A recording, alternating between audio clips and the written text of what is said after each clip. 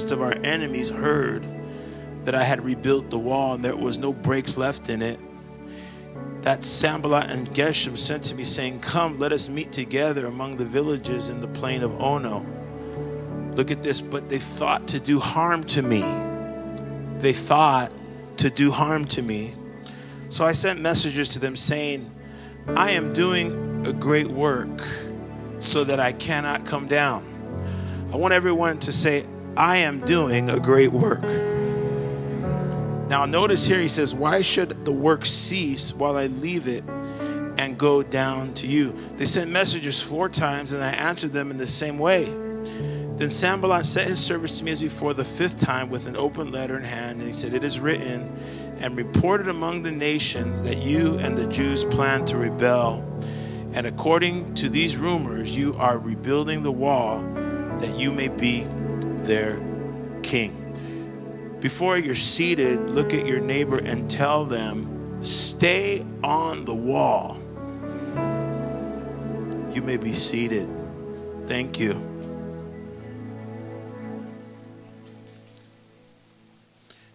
As we were there worshiping, I asked Brother Leo, I said, Leo, how many days have we been experiencing revival here in our church starting October 1st?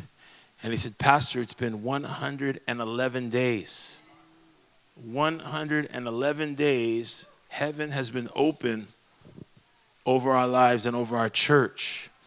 I was watching online yesterday because I was just in the bed all day. How many were blessed through that all-night prayer meeting? Ooh, man. And the Lord is still moving. And I was watching a conference on YouTube called Awaken 2020, and they had a minister there to share a few words. He was from San Diego. And he said that in their church, they have experienced revival for over 1,000 days. Over 1,000 days that they have been operating under an open heaven. So that's a number of years.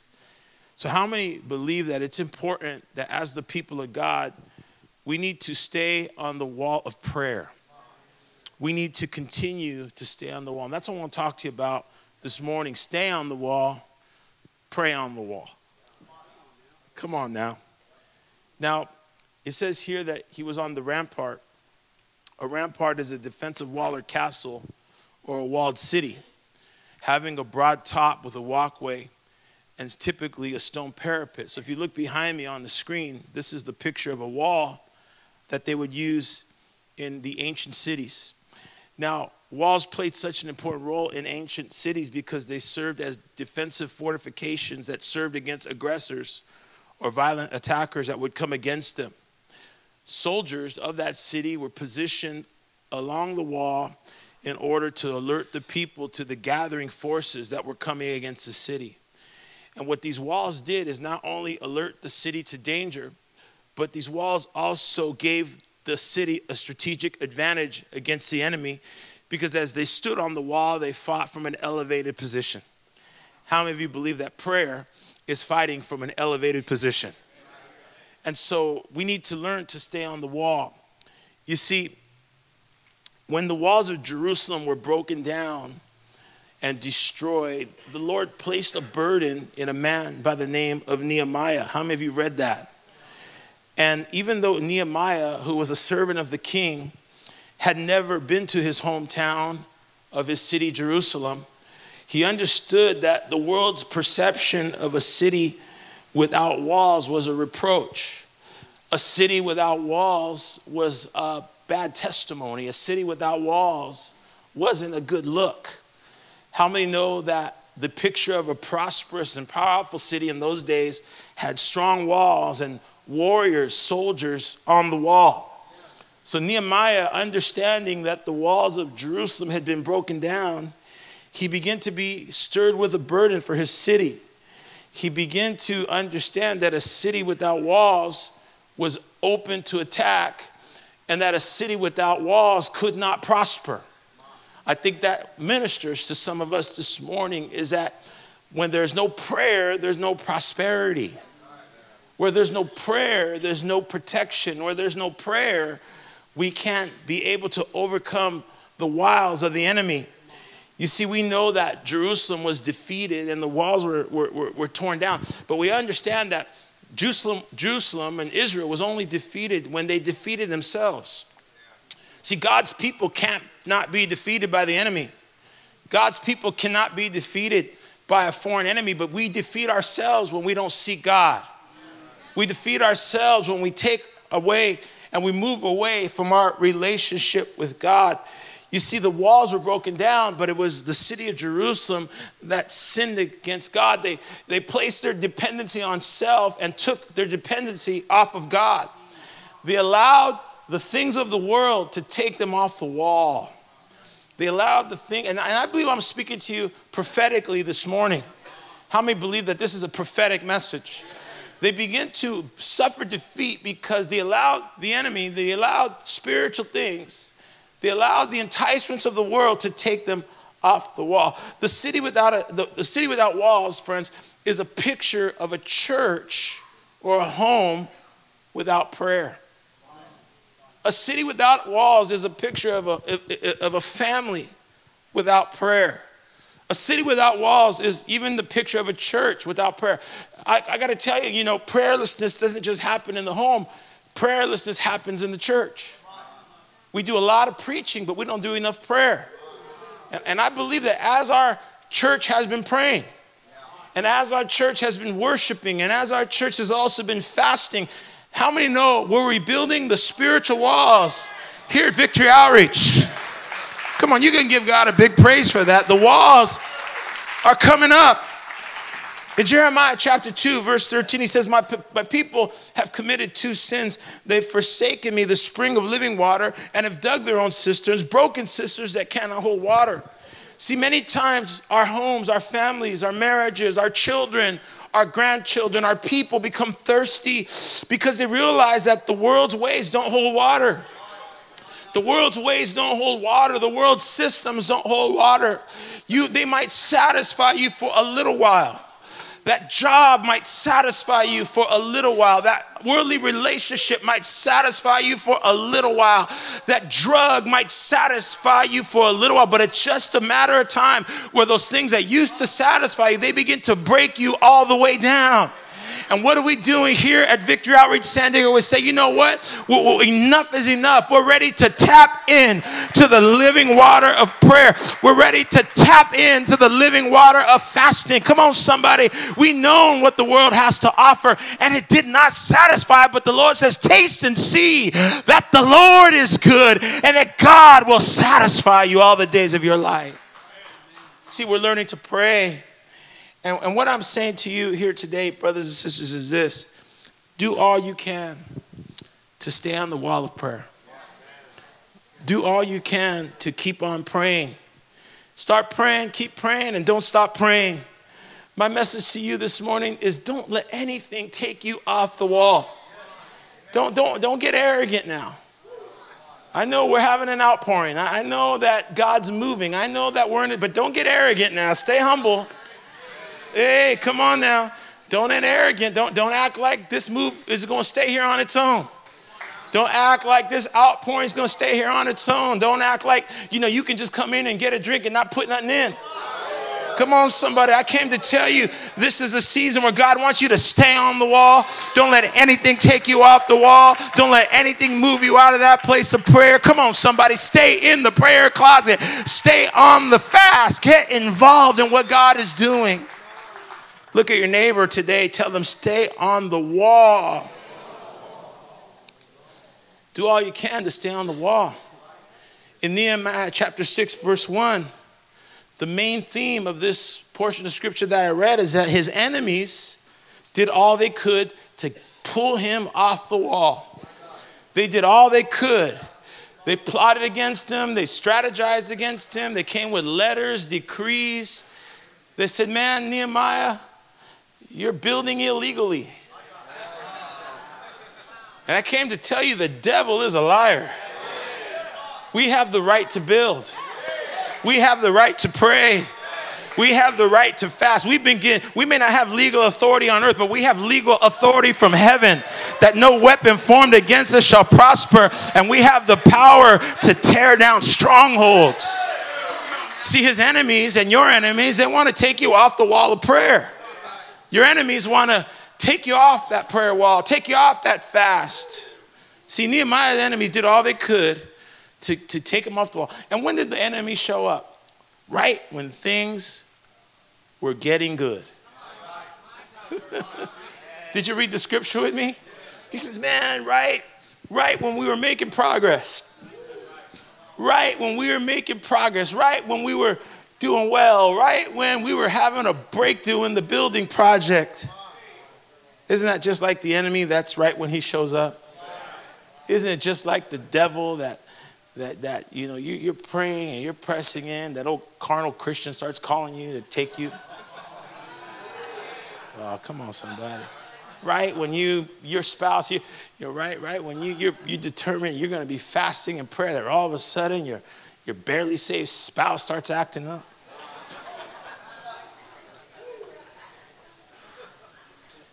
Don't let them get you off the wall, because your progress is going to come. Your breakthrough is going to come. Your miracle is going to come. See, the enemy came right when they were making progress. And as Nehemiah was building the wall of the city, just as he was fortifying the supports of the city, getting that wall up and moving. You see, we're building a wall of prayer and fasting. We're digging wells. We're standing our watch. We're covering our families.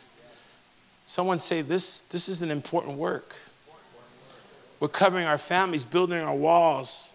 So how many know we have to be alert? As you stand up on that wall, be alert, stay alert. As you're praying, be alert for those things that want to take you off the wall. Now, there are 3 things we can learn from Nehemiah that I'm going to let you go. Number 1, Nehemiah had a divine cause. A divine cause, a heavenly cause. His burden was God-given. His burden to build the wall came from the Lord.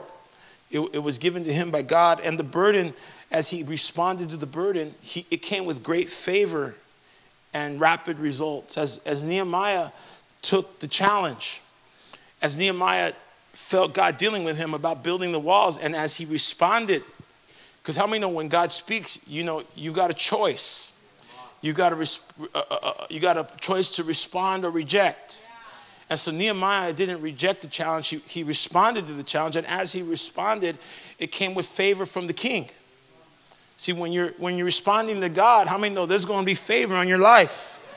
And it came with favor from the king. And he began to experience nothing short of something supernatural. Nothing short of a supernatural move of God as he responded to the burden of God in his life. I came to tell you, man, when God gives you a burden and you respond, you're going to start seeing supernatural things in your life. Something about a person, a man or a woman who's willing to say yes to God when God is leaning on you to pray. See, prayer and fasting is also a divine cause. God will lean on you. God will begin to burden you with prayer. God will wake you up in the middle of the night. God might even put you in a life or death situation where you're forced to pray. God might even use a life and death situation where you're all of a sudden waking up and you see your life flash before you. You say, oop, I better get back to God. See, how many know that a burden to pray comes from the Lord? And I came to tell you, when you respond to a burden of prayer, you are getting involved in a divine cause. You're getting involved in a heavenly mission, a heavenly task. God will lean on you. God will work in your life. A burden to pray is a work of the Spirit. How many of you have been burdened to pray? Your hunger for prayer has gone to another level. Understand me, brothers, that's a work of the Spirit. That's the Holy Spirit working in your life, stirring in your life, changing your life. See, when you fast, things begin to happen. When you fast, things begin to happen. Someone said, actually, Reverend Franklin Hall, who wrote the book, Atomic Prayer with God, he said, no great cause will ever be deserted whose champions have fasted for it. Ooh, this is heavy. No great cause will ever be deserted whose champions of that cause have fasted for it. You've heard it said in Victory Outreach, if you pray, you stay. But what's the second part? If you fast, you last. And what Reverend Hall is saying here, he's saying, listen, man, the champions of a cause who fast for it, they can't be torn away from it because they're attached to it spiritually. Come on, somebody. Do you know why? When you fast for your marriage, guess what? Your marriage is going to make it. When you fast for your children, guess what? Your children are going to make it. When you fast for your business, guess what? Your business is going to make it. When you fast for your church, you better believe something is going to happen in your midst, because you are a champion of prayer. You are a man or woman that's involved in prayer. And to be involved in prayer, brothers and sisters, is to be involved in a divine mission from God, a divine cause. We are standing on the wall because the Lord called us to stand on the wall.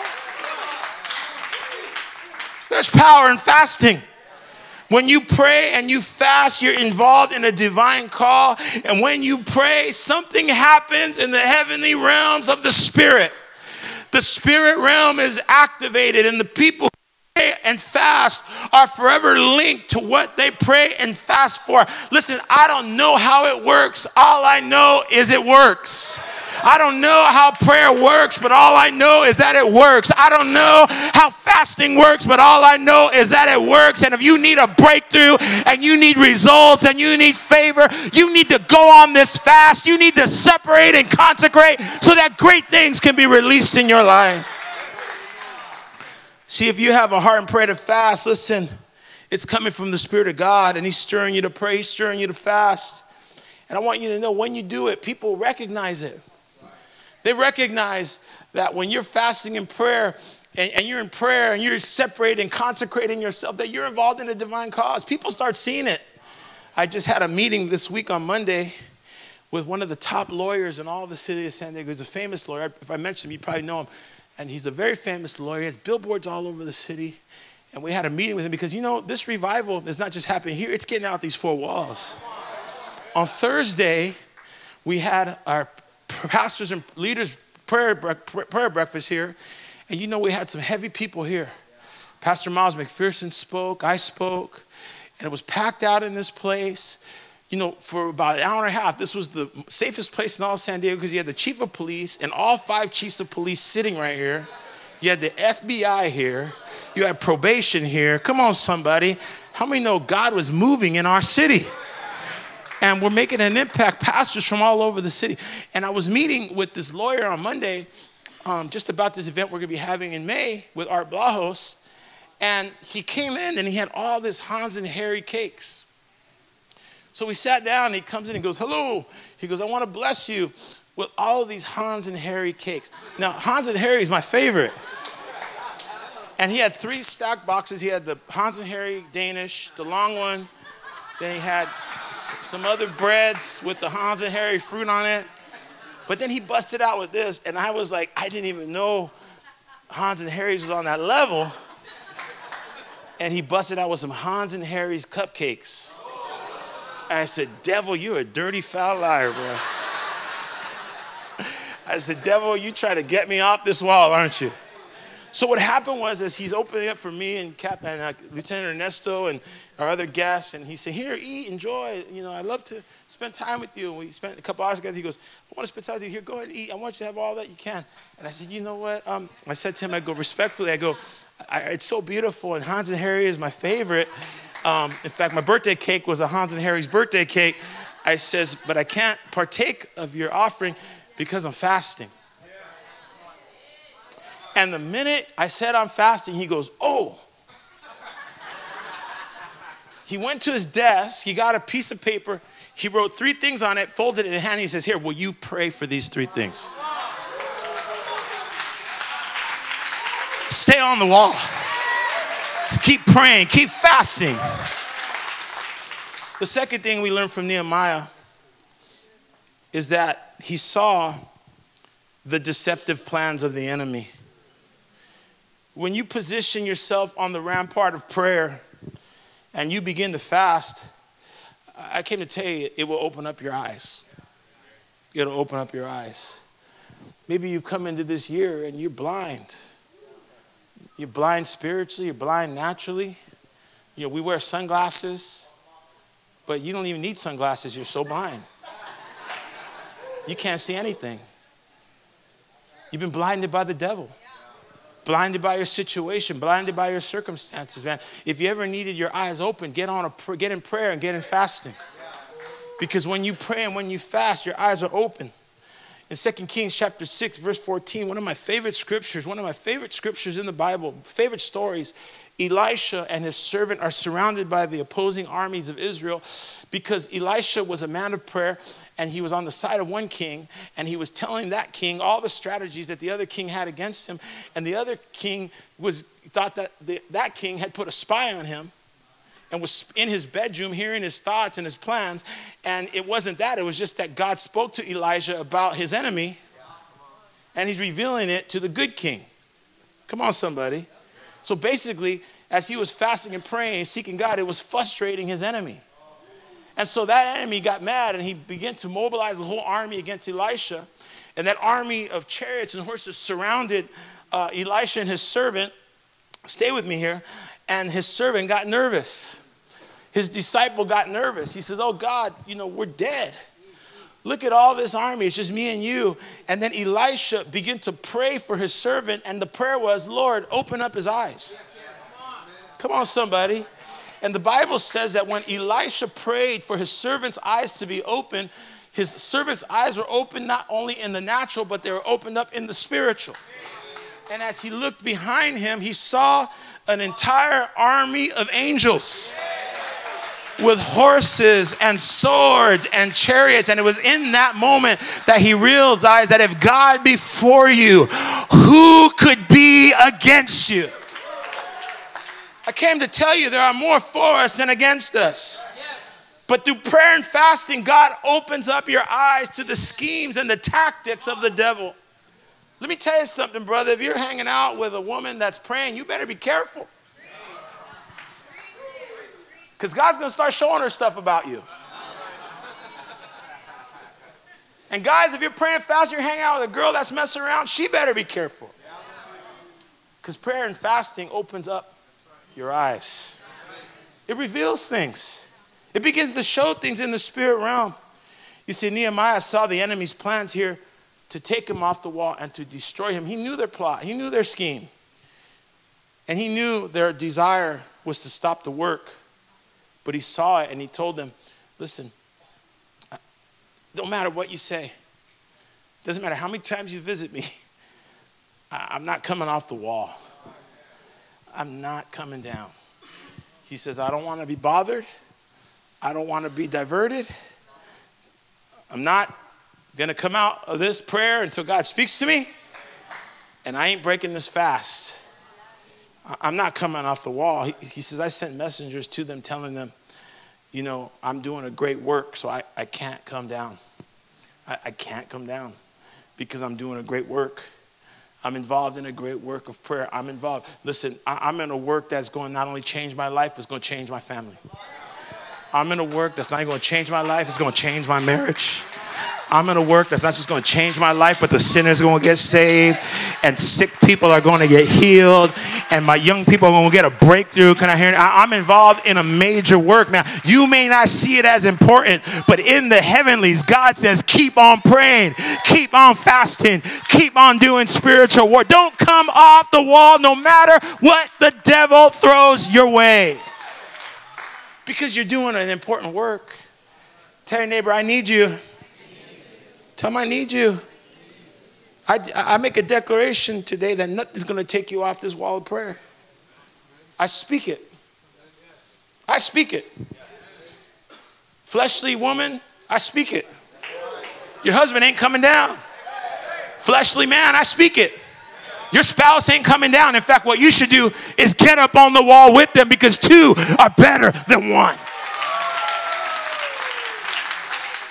I came to tell you, you're not coming off this wall because the third thing and the final thing is that Nehemiah saw great progress through his work.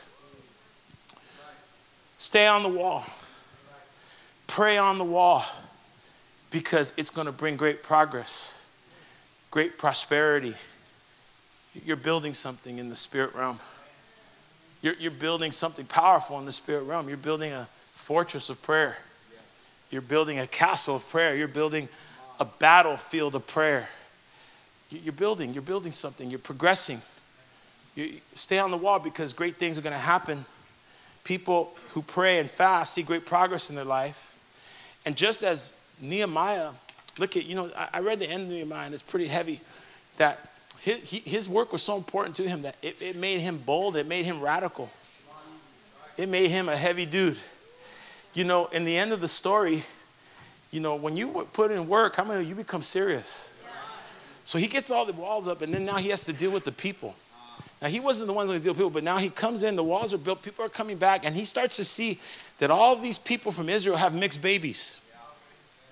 And all the leaders had married Moabite women and Ammonite women and ungodly women.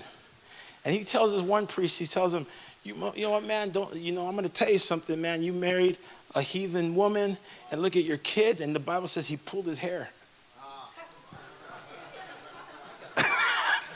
Come on, how many know that's radical? But how many know you can only get that radical when you're bold in the spirit? And he says, I don't want you with that woman, and I don't want your kids with no more mixed women. We're going to preserve this legacy. We're going to build up this nation. Come on, somebody. We put in too much work. We put in too much prayer. You know what Nehemiah had? He had spiritual authority. And I declare to you that as you pray and as you stand on the wall, the Lord is taking you to another level in your spiritual authority. You are a champion of prayer. You are a giant killer. You are a mountain mover. You are a miracle worker. The Spirit of the Lord is upon you because He has anointed you and He has empowered you. Did you receive this word this morning? Say it real loud. Say, stay on the wall. Say, stay on the wall. Don't let anything take you off this wall. And understand, brothers and sisters, that in times of revival and outpouring, just like this, it's a matter of life and death. It's a matter of life and death. As I mentioned earlier, that legacies are built or broken during times of refreshing. It's during times of refreshing, special seasons like this, where legacies are built or broken disastrously. There's this famous Broadway show that we all know called Hamilton. Who's heard of Hamilton? Raise your hand if you've heard of it, so I don't have to explain it to you. Let me see. You heard of Hamilton? Okay, a lot of you. It's based on one of the founding fathers of our country by the name of Alexander Hamilton. My daughter loves it. And I've seen it, and it's pretty heavy. But the villain of the story is a man by the name of Aaron Burr. Aaron Burr shot and killed Alexander Hamilton in a gun duel over a disagreement that they had, that Burr felt he was being slandered by Alexander Hamilton. I tell the story to my wife. She goes, where were the police? I go, they didn't have no cops back then. That's how they handled business. Now hold on here. It's going to make sense. So Aaron Burr became the most reviled and hated person in U.S. history for shooting and killing Alexander Hamilton. But if you take a closer look at Aaron Burr's life, you will find that Aaron Burr's mother was the daughter of the great revivalist Jonathan Edwards. Jonathan Edwards preached a sermon called Sinner in the Hand of an Angry God. And the history says that when he preached that message, that the room began to smell like sulfur. That the message was so strong that men were banging their heads against the wall, tearing their clothes because they were so far from God, so much in sin. That when Jonathan Edwards preached the message, Sinner in the Hand of an Angry God, they began to mourn and weep, and many people got saved. It started the first great awakening of revival in America. Come on, give God a praise. Powerful. So Aaron Burr's mother was known as one of the most godly women of her time. She was a woman of prayer. She was a minister of the gospel. She raised her children to be godly. If you study Jonathan Edwards' history, it's heavy, and I won't get into it, but it's very heavy how many successful people he produced through his bloodline. But his daughter was a woman of God. She raised her son Aaron Burr to be a servant of God, and he grew up and he went to Princeton University. When he went to Princeton University, history says that there was a revival of the Spirit being released at Princeton. Revival broke out on that college campus. Revival broke out. People were getting saved. They document it as an actual revival. But you know what history says? Aaron Burr, the grandson of Jonathan Edwards, the son of the most godly woman in that city, who went to Princeton in the midst of revival, was interviewed by someone and says, what do you think of this revival? And he says, you know, I respect my mother's religion, but it's not for me. He began to read the books of European philosophers, Roman history. He pulled away from what God was doing in the spirit of that moment and became one of the most hated men in U.S. history. I came to tell you, it's during times like this where destinies are built or destinies are broken. My question is this: what side of history are you going to be on in your family tree? What side of history are you going to be on? Are you going to be on the side where it says, because he stood on the wall, because they prayed, they brought success to the family? Or are you going to be on the side of the family tree that says, because they couldn't stop doing drugs, because they rejected the Spirit of God when he was moving the strong, because they got into money and they thought that money was going to bring success, but then the divorce came, then the problems came.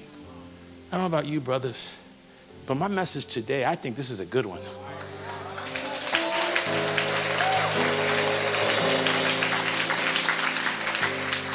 Stay on the wall. I want you to stand with me right now. Stay on the wall.